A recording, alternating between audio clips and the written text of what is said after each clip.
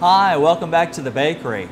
This is Chef Paul, and today we're going to talk about some technology. This machine that I'm leaning on here is a Revolution Delta chocolate tempering machine. Now remember that term tempering is interchangeable with pre-crystallization.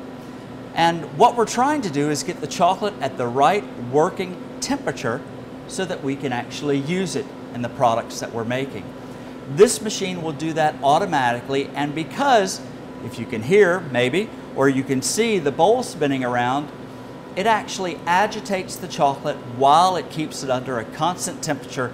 This keeps the chocolate in a workable state for your entire workday. This is a fairly small machine as chocolate tempering machines go.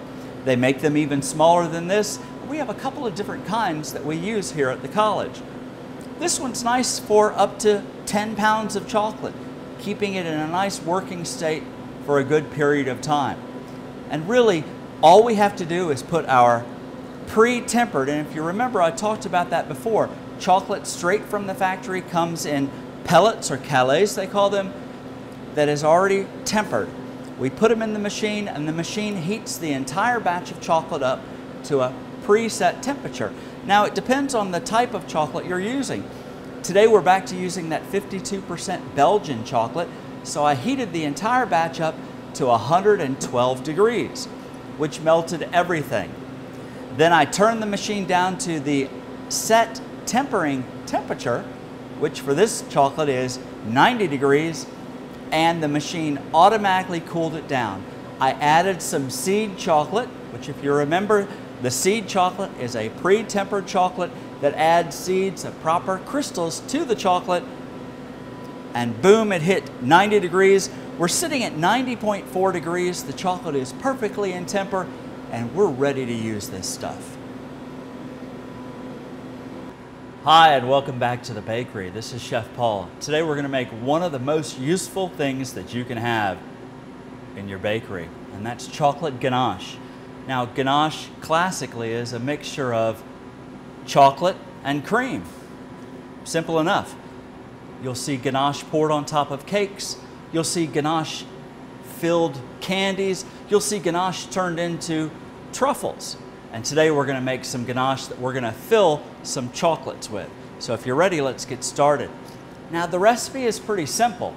Typically what you're looking at is usually 2 parts chocolate to 2 parts ganache. Easy, 1-to-1. If you had a pound of chocolate, you'd use a pound of cream for a simple poured ganache. The ganache we're going to make today is a little thicker, and the recipe is a little different. We're going to use some items you may not have around your house for it. The first thing that I want to talk about though is vanilla beans. Vanilla beans are really expensive. You see them in the grocery store and you might see 1 or 2 vanilla beans in a package for $8 or $10. You don't need to do those, all right? Go online. You can even look at online auction sites and buy them by the pound. The real thing to remember is once you've used a vanilla bean, like I'm going to use it here in a few minutes, don't throw it away. If you like coffee in the morning, take your vanilla bean, dry it out after it's been used, and put it in a bowl filled with sugar. The essence of that vanilla will flow into the sugar, and you'll have vanilla scented sugar for your coffee in the morning. When I used to work at a very large hotel, we made a classic German bread called Stollen for Christmas, a German fruit bread. And we would use 200 or 300 pounds of powdered sugar to cover the Stollen with. Over the course of 6 to 8 months, we would take every used vanilla bean, hundreds of them, and put them in a giant bin of powdered sugar so that by Christmas, all of our powdered sugar smelled like wonderful vanilla. So let's get started. This recipe today, and I'll make sure to post a copy of it at the end of this video, simply calls for 350 grams of cream, a piece of vanilla, and what we're going to do with this is we're going to take this vanilla and take a knife and simply split the vanilla bean. Don't scrape the vanilla bean out with a knife. You'll end up actually scraping the fibers out, and those fibers really aren't that palatable, all right? Just split it so that it remains in one piece, and we'll drop it in with the cream. We're going to add 130 grams of butter, and then we're also going to add 80 grams of invert sugar. Now, invert sugar is not regular granulated sugar. It's not even corn syrup, though you can use corn syrup in a pinch. Invert sugar is a sugar that has been basically had the molecule split. And a classic invert sugar that's found in nature is honey. Now, the reason we use invert sugar is because it slows down the process of crystallization. So it helps in shelf life. And around here we have the best honey in the world, and people will tell you that you can leave Tupelo honey sitting out on a shelf forever and it won't crystallize. That's because it's been naturally inverted. Okay? So we're going to take those ingredients and we're going to bring them to a boil, and then simply turn them off and let them cool. Once they've fully cooled off, we're going to mix a pre-tempered chocolate with our cooled cream. So if you're ready, let's go. We're going to take and turn on our digital scale. And you know what? Every kitchen needs to have one. They're very inexpensive, but something to remember about baking. While cooking is an art, baking is a science. We don't use recipes, we use formulas. So it's really critical that we be exact in our measurements. And here in the bakery, we use a lot of metric because we can get far more accurate measurements with grams than we can with ounces. All right, so I'm going to turn my scale on, and then I've got it set to grams, and we're going to put a bowl on it. Now, the bowl weighs something, so if you'll press the 0 button, we will zero it out. So now the scale is only going to measure what's been put in the bowl. So if you're ready, we're going to grab some chocolate. Now, we're going to use our tempered chocolate from the machine. I like to put something underneath it so that we don't make a mess. And we're going to bring that up until we see 500 grams. Now, 500 grams is just over a pound, just a hair over a pound. If you'll notice, this chocolate is beautiful, it's smooth and glossy, perfect for making our ganache with. We're getting close.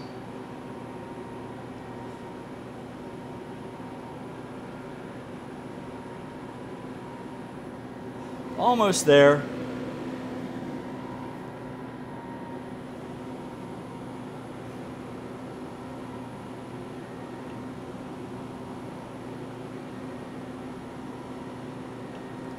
All right. And you know what? If you go over a gram or two, it's all right. Some of the chocolate is invariably going to stick in the bowl, so you won't be able to get every drop of it anyway. Now we can move our scale out of the way. We're going to introduce another new piece of equipment, and this strainer is called a chinois. Now, a chinois is a fine steel mesh strainer.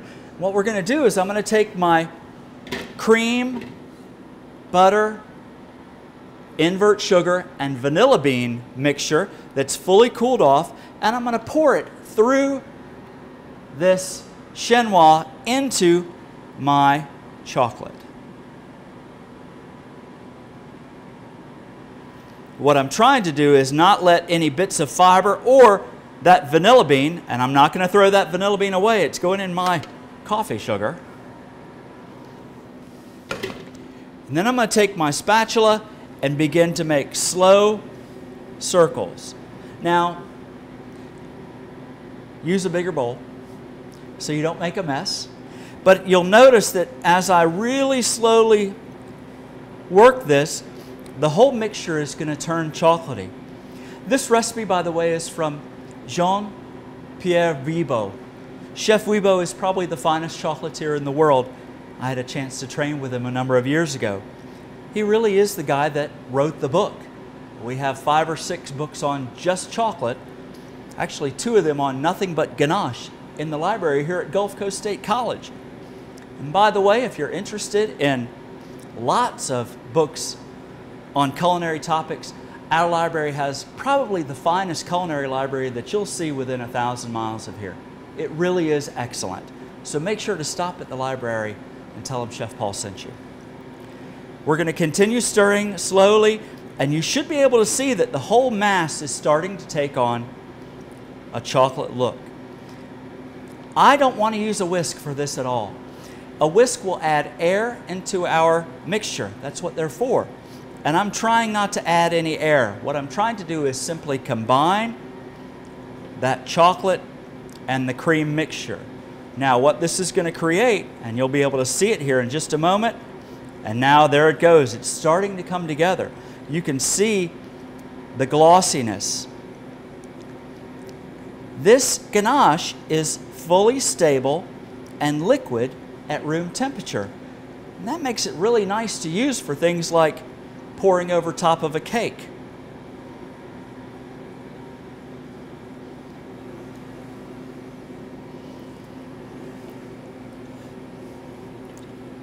Give it a few more stirs. I'm looking at grain in here, trying to make sure that there's no grain and that my chocolate is nice and smooth and pourable. Now, the nice thing about this chocolate is it's going to set up beautifully, and it will remain really soft and smooth on your palate for a very long time. The addition of the invert sugar will help the holding properties of this chocolate and actually keep it fresher for a long period of time. All right?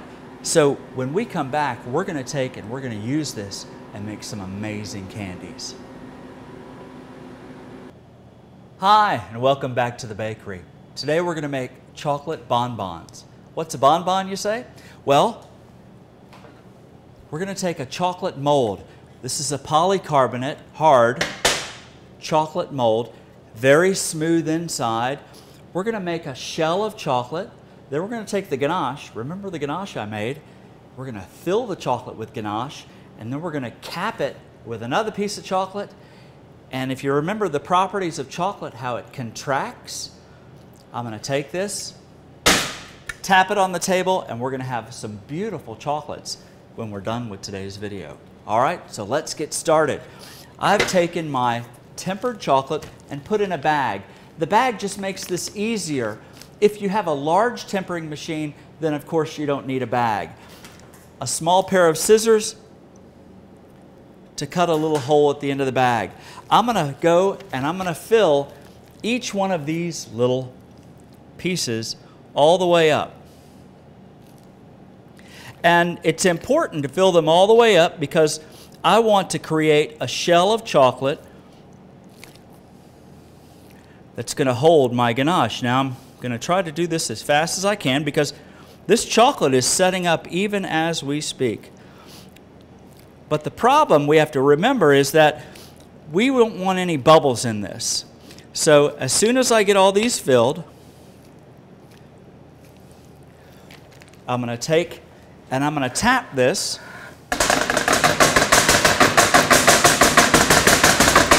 against the table.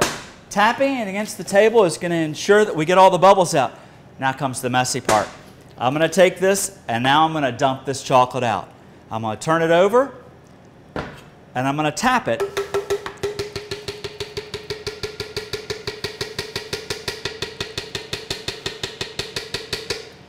And if you see, then I'm going to scrape and I'm going to turn it upside down on something just to give it a little more room to drop. And we're going to let that set for about 5 minutes, and then we'll be back to scrape them and fill them with ganache.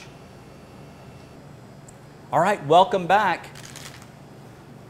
My chocolate mold has fully set up. And what I've got to do though is I've got to scrape this chocolate off because I need to create a very clean edge. Now, you can go online and you can look at chocolate tools, but here's something I want you to remember. Anything you can do with paint, you can do with chocolate. So instead of spending $45 online for one of these, go to Home Depot and get yourself a drywall palette for about $5. We're going to take this, and the reason I want this is because it's as wide as my entire mold, a little wider, and I'm going to take this and I'm going to simply scrape and tap out and try to make sure I don't have any chocolate bits. And then I'll scrape it the other direction.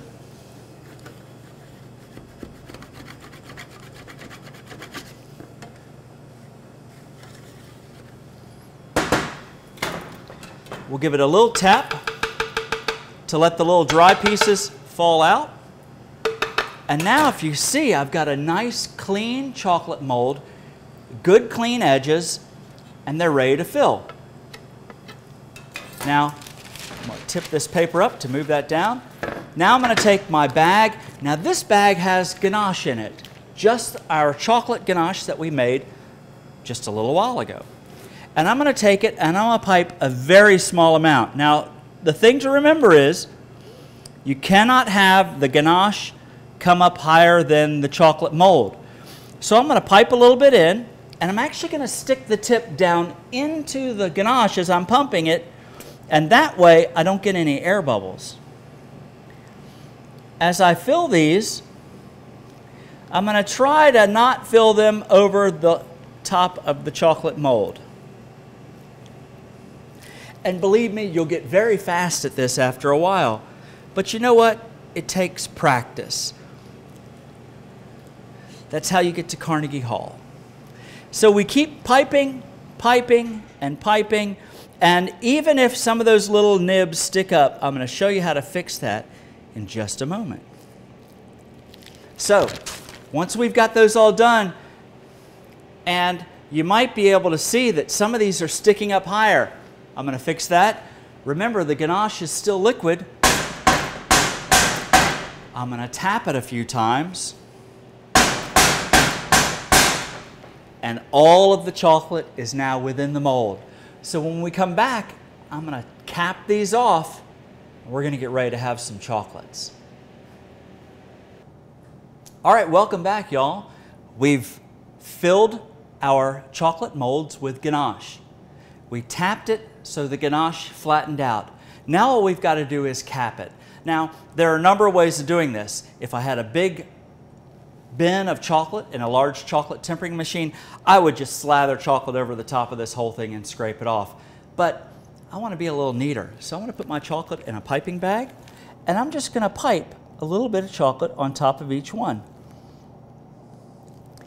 And the nice thing about doing it this way is I'm going to be able to just simply tap this mold.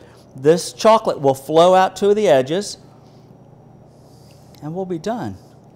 Once I get these tapped out, then this has to set. And I'm going to speed it up today by putting it in the refrigerator, but typically you shouldn't put your chocolate in the refrigerator. Okay? Chocolate is very, very hygroscopic, and it will attract moisture. And not only that, but in the refrigerator, all those other smells that are in your refrigerator will actually start to make your chocolate smell like, well, them. So while I love egg salad, I really don't like my chocolate smelling like egg salad. Once we've got all these filled, I'm simply going to tap, tap, tap. And as you can see, all of them have filled. Now I've got this one, and it's no problem at all. If you need a little bit more chocolate, just put a little bit more chocolate. Retap, and now it's off to the refrigerator. I'll be back in just a minute. Hi, and welcome back. Well, our chocolate should be done. What we were waiting for was the cap, that piece of chocolate I put on at the end, to fully solidify so that it would contract and make a solid chocolate shell. Hopefully, if we've done everything right, these should just kind of fall out. Now I may have to give them a little encouragement, but let's see what we got. We're going to take these and simply turn them over, flex it just a little bit, and then tap. And they start to just come out. Usually it does take a little bit of encouragement.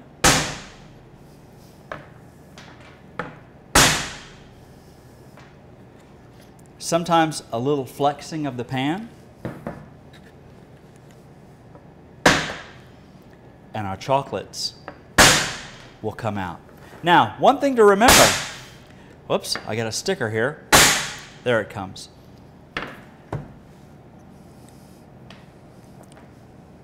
What this chocolate has done is it's left a very thin layer of cocoa butter on this mold. Believe it or not, I'd use this mold exactly as is to make these the second time. And they would simply fall out the second time because that tiny thin layer of cocoa butter almost acts as a little bit of, well, like cooking spray to help release these. What we're going to do now is we're going to get a knife. We're going to see what they look like inside. If you can notice, some of them have a little bit of a pattern on them that's a little bit of a dull pattern. And what that actually is a little bit of water spots left over from the last time this was washed. Typically, it's really important when you wash your chocolate molds, I would then go in and wipe them dry so that they don't water spot. I'm going to take this and let's cut it in half, and we'll see